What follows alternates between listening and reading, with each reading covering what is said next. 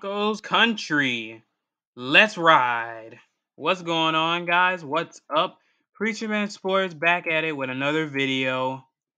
And I know I'm late on this. I found out early in the morning, but I did not feel like making a video because it was like, I don't know, 6, 7 in the morning when this happened. And I'm not going to make a video that early. So I went right back to sleep. But Russell Wilson has agreed to a 5-year, $245 million extension, and $165 million is guaranteed. So I'm happy. That means we locked up Russell Wilson for the future. And this is the first big move by Rob Walton and the Greg Penner ownership, our new owner. And I'm so happy. So he's gonna play until he's 40. And Russ, he's our quarterback now for the probably most likely for the rest of his career. And he's making, let me do the math. I think he's making about 49 million a year.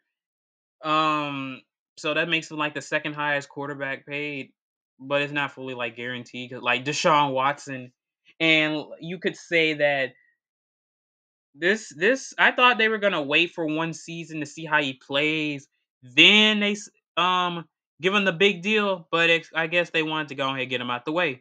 But either way it goes, I'm glad Russ is locked for the future.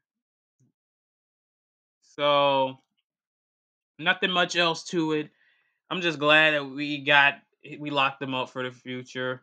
And I don't know how much cap space it'll take out, but I think this will be nice. But all I know is, man, that I just can't wait to see Russ play a week and a half from now. Shoot. Um, when he goes against his former team, the Seahawks in Seattle, and we can finally see Russ in orange for real.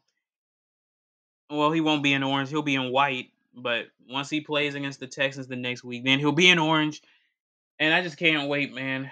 But I'm gonna make 2 videos because I gotta make a hockey video.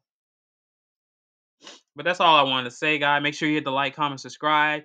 Peace out. Go Broncos, and remember, let's ride.